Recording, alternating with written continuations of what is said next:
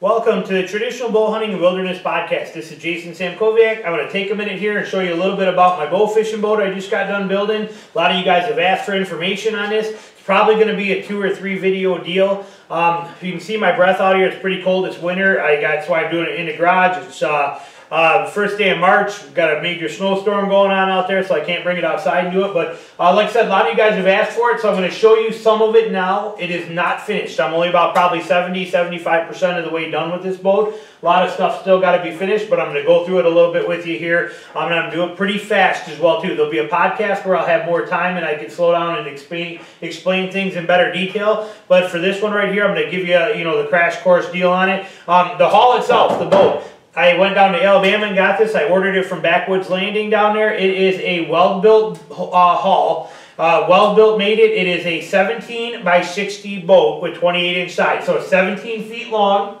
It's 60 inches across the bottom and 78 inches across top. So 5 feet across the bottom, 17 feet long, 7.5 feet across this way with 28-inch deep sides. The side depth is really important because of the weight that we carry. Again, I'll explain some of the reasons for that better if you listen to it in the podcast. But that's very important for me so that I can carry the weight that we carry as bow fishermen and still be safe. My other boat only had 19-inch sides, and we were constantly running about that water line about right there a lot of the time. It was too dangerous. This one gives me a lot more capability and capacity. The trailer, this is a trailer I got from Backwoods Landing.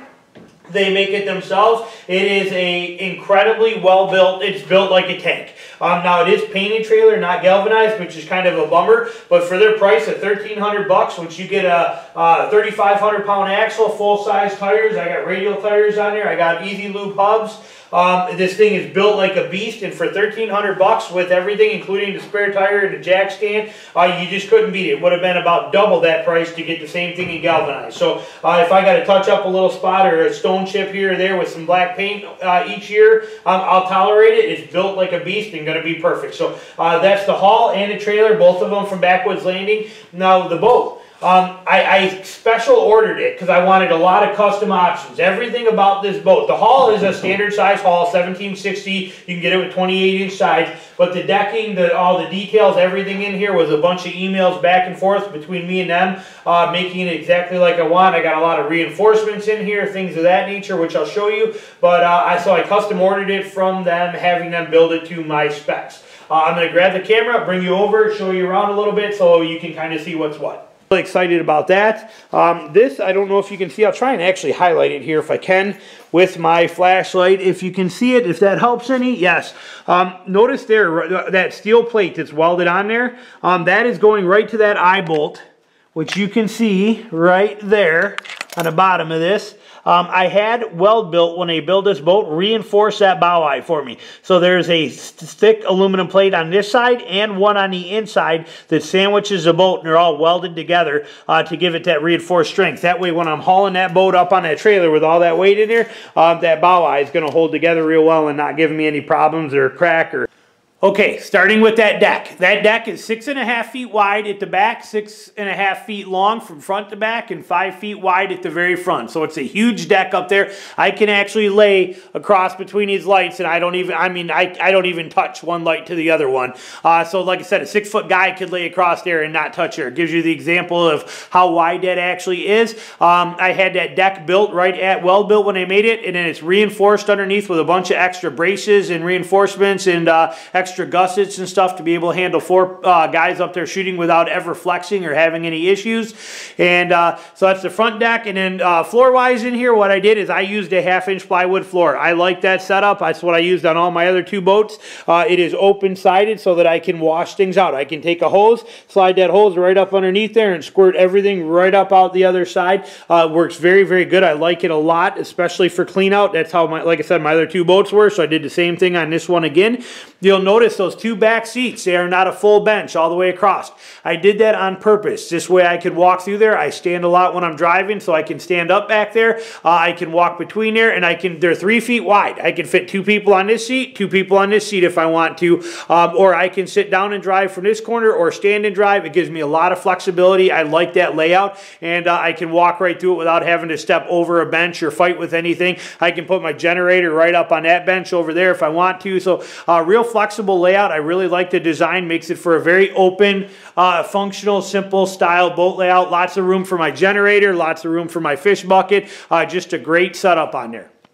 Now you will notice that I am using my standard, my normal original 20 horse Yamaha that I got, 20 horse Yamaha 4-stroke that I had on my other boat. I love this motor. It's got a rock hopper motor guard on it, which makes it very nice. This motor is not a power trim model, which is nice. I got a lever I flip there and it leaves that motor loose and flexible. So if I hit a stump or a rock, that motor just kicks up out of the way and bounces right over it with no big deal. I love that setup. Even as it's configured, this boat is actually faster than my 1648 was with this motor because it sits shallow in the water, but I can get 23 miles an hour with that 20 horse motor on this boat the way it's set up right now. Probably a little less when I load it down with batteries and everything, but it still moves pretty good. Trailer things, some of the stuff I did on there that I should have had them do originally when I had them build it for me, but I didn't think about it, so I had to add them myself. But you'll notice on here, when you get the trailer, it comes with this bunk and this bunk here. So these 2 bunks are there, but they're moved over a little farther. Being a bow fishing boat and all the batteries and the weight and everything I'm going to have in there, I wanted more. So I added that bunk and I added that one. So now I have 4 bunks for this boat to sit on to handle that weight better. It cost me about $100 extra to add them myself and took a little bit of work, to get them under there, but it was well worth it. Like I said, if you were to order one of these, I would order it automatically with the 4 bunks on there as opposed to just 2. That way you don't have to fight with trying to do it with the boat on there. But that's what I did. You'll also notice here, interesting little tidbit. This is on the back of the trailer. This is a light. It is a headlamp. It is mounted on a rubber clamp, and it is actually wired with some bow fishing monofilament line for serving tool stuff. That's how. So it's permanently locked on there. But it is a light that I can turn on, and I can use it for when I'm backing up and these ramps. That a lot of the ramps and a lot of the stuff, the dirt ramps and places where I drop in at night, there's no lights whatsoever. So trying to back that boat up and line it up with where that little hole is in the water you're going to is hard. This light makes that a lot easier. I don't have to run wires to the front of the boat or have any switches or plugs or nothing. I just mount it on there. Once a year I'll change the battery out. I just unscrew the bottom cap, pull it out, put the new battery in. But this way when I come into those launches at night, once I park my boat and get it lined up, I come over, I unhook my straps, I turn the light on. I got perfect light as I back my boat down that trailer ramp. When I go park my truck, I turn the light off. When I come to get it, I turn it on, back down to my boat. I can see where I'm going. And when I pull it out, I turn it off. Waterproof, simple. It's an Army Tech headlamp that I had laying around, and just a kind of a little invention I came up with to make life a little bit easier for loading and unloading.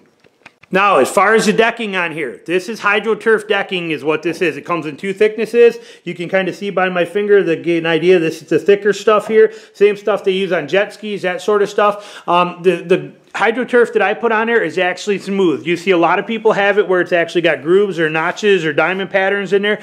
I went with all smooth on there based on the recommendation of where I got it from John over at Show Me Bowfishing Customs. He's the one that I got this from, and he said that the smooth is a lot better. It cleans out real well. You don't have to fight with fish guts inside those trenches and things like that. And I took his advice, and I love it. It's absolutely incredible. It gives you good no slip traction up here. It doesn't mar very easy. It's comfortable. Little bit of cushion, not much, but just a great finish on there, and it quiets and makes no noise and deadens down that aluminum sound. Very, very happy with that. Again, that's just regular HydroTurf is what it is. I think that's the swamp camo pattern is what I got. I have it on the whole deck. It's completely done in HydroTurf, and so are both of my back seats have HydroTurf on them. Like I said, I'm really impressed with this stuff. It's not very expensive, was not hard to put on, and just I'm really fired up for it. Just it's a great way to have that no slip surface and that cushion and comfort up there and deaden the noise down. Now for the trolling motor, I went with a Minn Kota. This is an 80 thrust, 24 volt hand tiller hand throttle, hand control trolling motor. What I really like about it, 80 pounds of thrust will definitely move this boat around really well. And it also has that hand tiller, so I don't have to fight with a foot pedal or get fatigued working with a foot pedal. That hand crank makes it a lot easier. And a 24-volt system, so it runs on 2 batteries, but a great trolling motor. I'm very excited for it. It's just going to be a great motor. I got nothing more to say on that than I'm just really, really excited to be able to use that and what it's going to do for me. Before we get into the bow fishing lights, nav lights on here. I got one on each side. I got a port and a starboard side one, so this way they can be seen, because I got all these lights on there. It's too hard to put one in the middle and have it visible. So these 2 little end lights right here make it where they can be seen real well. These LED lights that I got on the front, I got these from Amazon. They're Nightlight or something is what makes them. Had a lot of reviews. They were like 40 bucks for both of them. I got one on each side. Those are white. They're very, very bright. They're a mixture of flood and spot LEDs inside of each one of these. So you got a good combination of fill light and floodlight and spotlight all coming from these LEDs. And they are wired to a switch back there by my motor. So as I'm standing there driving a boat, I can hit that switch and turn these lights on and use them, to when I'm not running my main lights where I don't want to, wake people up or blind them out of their houses. I can use those lights to navigate the rivers and stuff like that. So it works great. Spare tire carrier on here, a nice thing. That's lock on the top. I don't have a padlock on there yet, but you'll notice that you can actually put a padlock on there, so when your trailer's sitting there in the middle of the night at some remote boat launch, you can lock your spare on there where nobody can steal it from you, which is definitely kind of a nice feature.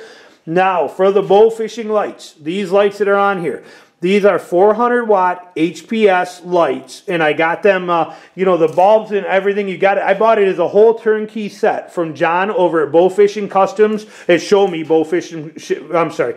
John over at Show Me Bowfishing Customs. He's the one that builds these. Each of these housings are handmade by him.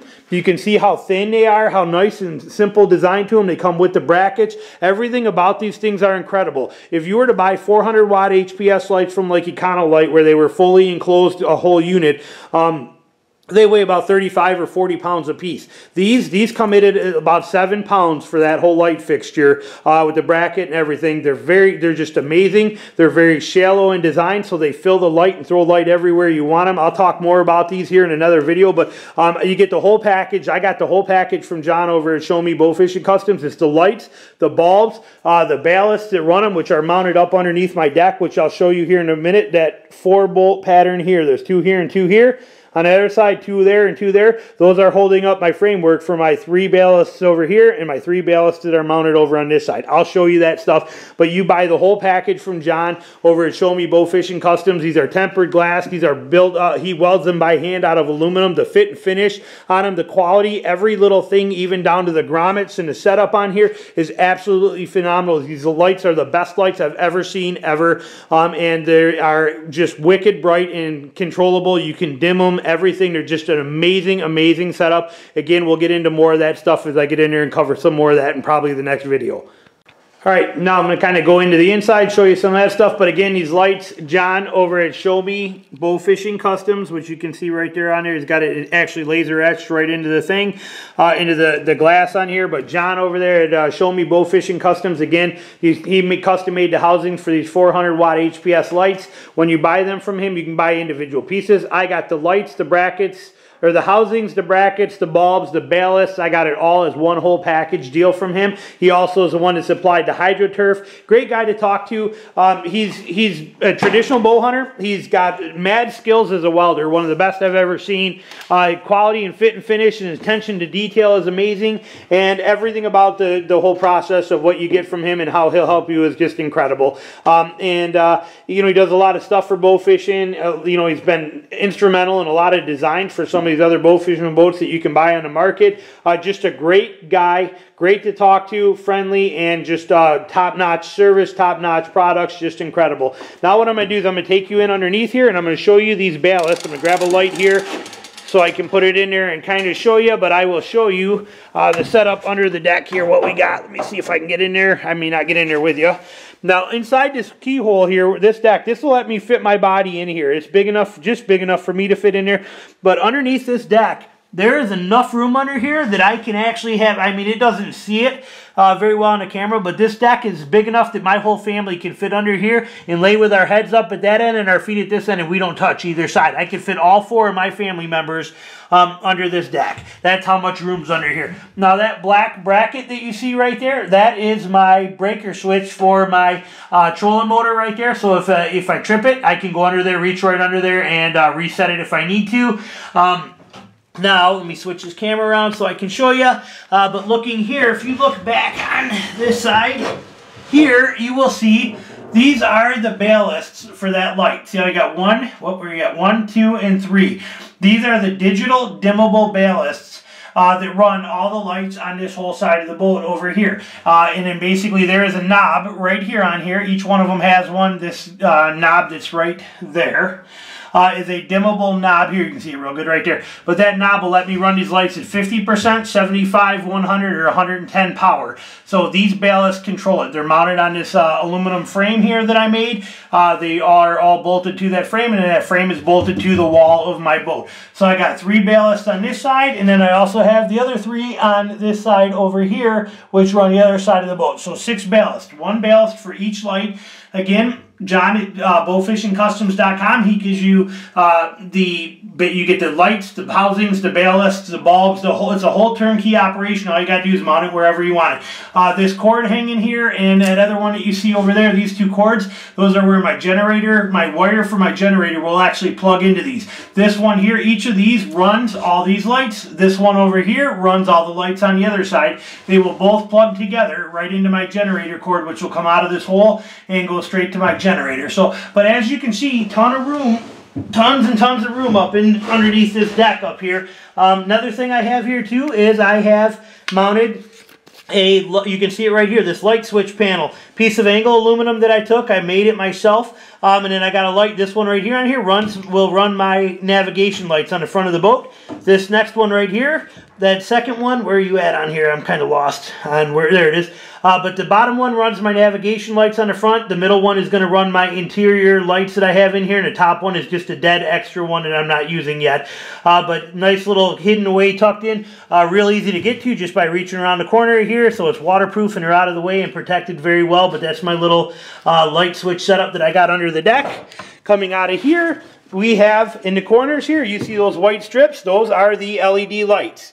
I got them at Walmart. They weren't expensive, but man, are they super bright, very durable, functional, waterproof. I got one in each corner of the boat. Those will light up the whole interior of this boat very well. You'll notice these C-clamps that are kind of mounted in all the corners and all over the place. Those are tie downs for me. So I can tie down my fish bucket when I'm driving down the road so that it doesn't wiggle around or fall over. I got those kind of in all corners. In this corner here, you'll also see that I have a cable right there that is bolted down to that floor. I have one of those on this side and I have one on the other side of that seat. Those are so I can lock up my generator so nobody can steal it. If I'm going into a restaurant or something like that or anything of that nature, it lets me lock that up. Those wires you see running on there, right there, those are for my trolling motor. They go from under the deck all the way to the back, which I'll get into and show you here in a minute. Now these stools, that height to get up on that deck is pretty tall. So having that stool, one on each side, makes it real easy. Notice the springs that are hanging underneath of them. Those springs will connect to that little eyelet on the bottom of the floor down there, and it causes a lot of tension and keeps those stools right where I want them. What's nice though is they're there, and I can hook them with that spring and keep them right there, but if I don't want to have them there, I can unhook them, move them back here, use them as seats, put them on a deck. I can do whatever I want to with them, because they're permanently mounted or easy to remove by those springs. But that spring tension holds them with their rubber feet, keeps them rock solid, and they do not move, not even a little bit. Now, moving around the rest of the boat here too, I got an oar mounted right here, just a simple clamp, and then I got one of those little twisty ties on the front of it that's actually drilled in there, and it pops. I drilled a hole through that actual front of the deck right in here, and I let that wire come through there, and I wrap around there, hold that nice and sturdy and stable. Same concept here for my push pole, which you see mounted right here along the boat. Basically, it is just a hand clamp that I cut off, put some wash machine hose on, and then I used a couple of those rubber ties on there. It holds it real nice and firm. That thing ain't going nowhere. It doesn't move, but if I need it off, a couple quick twists to this thing right here, turn that a couple times real fast, and it pops right out of there. Sweet and easy. Great little setup, very functional. Back here towards the back, I have my depth finder that I got on here. Now this one is not a GPS unit. It is a Garmin Echo 301C, but it was not expensive. But what I really like about it, I'll show you in one of the videos when I get the rest of this boat finished, but it displays the water depth and it displays water temperature in really huge numbers. It's got a screen setting where all it does is show those two numbers on there really big. So I got it on a ram mount, positioned like it is right now. I can see it when I'm standing back there driving and pay attention, but then when we get out there and bowfish, I can quickly turn that knob and face it towards the front of the boat. So when I'm up there on the front of the deck fishing, I can look back here and see all my information on that depth finder. So makes it really nice and easy. With the setup here, how we have it, there will basically be 4 batteries back here. There will be 4 group 31 batteries. One of them will sit right here. The other one will sit right here. My gas tank will then sit right here, and my other little gas tank will sit right next to there, and then I'll have 2 batteries back here, one on this side and one on this side. So I got a battery on each corner of the boat. There'll be some over here, 2 here, and 2 over there, and the tanks will sit right here. It evens the weight out perfectly, and then that battery switch that you see right there will run them. I'll be running my trolling motor off of these 2 batteries on this side, and then my electronics will be running off of 1 battery here, but these 2 batteries will be connected to that switch. So halfway through the night, if I start running out of battery power for my trolling motor, I just flip that switch, and now the trolling motor will run off of these 2 batteries over here. You'll also note that I have 2 of these dry boxes mounted right onto the transom. There's one right there. There's another one on that side. So I have 2 of them, one on each side right there. Those are great for cell phones, GPSs, paperwork, flares, UHF radio, anything I want to put in them. Works really good. Bilge pump wise, that is 1,100 gallon per minute rule bilge pump with a 1 1/4 outlet. So it's a very high power, spits a lot of water out really fast kind of thing type bilge pump. I mounted it on my own Kydex mount. That plate is made out of Kydex, and you notice I got it on a 45-degree angle. It still shoots the water out there real good, but I don't have any major bends in my hose, which restricts water flow. So now that water shoots straight up and out of there ultra fast. There's another Kydex piece that switch is mounted on. I did not want to have to drill a hole into this part of my boat big enough to fit that switch through, so I made that out of a piece of Kydex and mounted that switch on there too. So just painted it, worked really good. This stern light. This stern light that's on there is made by Max It Out LEDs. Absolutely incredible. You can get this from John at Show Me Bowfishing Customs as well too. But it's mounted on a fiberglass pole and then mounted on a ram mount. So it makes it very functional. If I tip this thing straight up when I'm out there fishing, if I catch a tree branch or a bridge or anything like that, all it does is fold that light over. It's not going to break it. It's basically indestructible. There's videos out there where people are taking this thing and smashing it against everything you can imagine, and they cannot get it to break. Just the best ever designed stern light I've ever seen. It's just absolutely incredible. I can't wait to get it out there on the water. I used to break so many of those other ones all the time catching them on things, or just from wear and tear. This one here I'm expecting to be the last stern light I ever buy ever. Now also another custom thing here, like I did in the front, you can see another piece of angle aluminum that I made. I made a little switch set right there. That one of those switches is going to run my bilge pump. One of them runs my stern light, and the other one, the closest one to the motor over on this side over here, right there, that one is the one that runs my LEDs on the front of the boat. So it's really easy to work. Another piece of something I did, right there, you can see that's just another piece of angle aluminum that I cut and drilled and glued on there. It holds 2 extra bolt plugs. Keeps them simple, out of the way, ready to go. Very functional. This aluminum plate that you see right here on the back of the floor, that is just a guard so that you don't rip it up when you're stepping up and down on there. I did that on my other Bowfishing boat, worked out really good. Just a functional piece right in there. So that kind of gives you an idea of the layout of the inside of this boat and kind of the setup on here. But this thing is a beast. I know it's hard to see in a video, but there's a lot of room on here. Like I said, I can lay down between that light and not touch. You know, my head wouldn't touch and my feet wouldn't touch. So ton of room on here, a lot of great options, a lot of setup.